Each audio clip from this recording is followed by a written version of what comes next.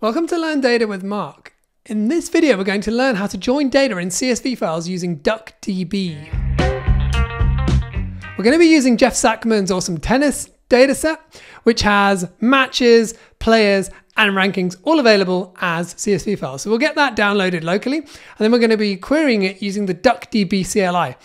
And we'll start by creating a table called players based on the ATP players CSV file. And once we've done that, we're going to write just a quick query to check what type of data we've got. And so you can see there, we've got a few players. We can see their first name, their last name, and their player ID as well. Now we're going to do the same for the rankings. So we're going to create a table called rankings on top of the ATP underscore rankings. And then there are lots of different rankings files. So we're going to capture all of them with the star glob.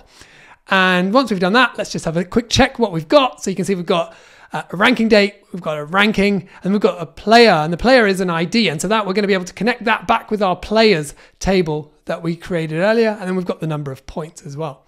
And now we're going to use a query that I created earlier to find out the list of all the people who have been number one. And we're going to capture the first date when they were number one, and then we're going to capture the last date when they were number one. And so what we're doing in the middle, you can see we're doing a join between the players table and the rankings table. And what's kind of interesting to me is that we didn't ever create any foreign keys or any primary keys or anything like that. We can just do it sort of on the fly as you were.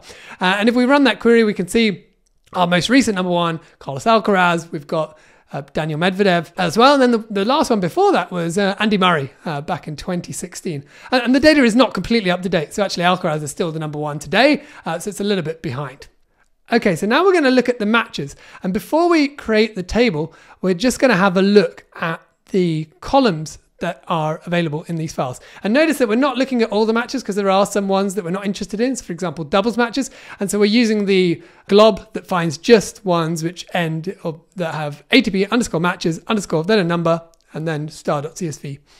And so if we scroll through, there are loads of columns in here. There are, and most of them we're not that interested in. The main things we're interested in are the winner ID, the loser ID, so that we can connect it back to our players table. And then I guess the score and the surface and a couple of other fields are probably useful as well. And so we're going to create a table called matches based on a subset of the data this time. Rather than doing select star, we're just going to pick a few of the columns, but we could obviously create a table with all of them if we wanted to, but in this case we'll just pick a few.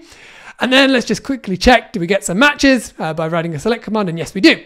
And now we're going to cheat again, and we're going to use some queries that I wrote earlier, and they're based on the two of the GOATs of men's tennis, Roger Federer and Rafael Nadal. And so we're going to start by looking at matches between these two players before Federer retired about a month ago. And so we can write this query, and this time we're doing a join between the matches and the players table, and we're doing it twice, right? So we're find the winner, information about the query the players table for the winner, and then do it for the loser as well. And then we're doing a where clause to make sure that it's only matches between Federer and Nadal.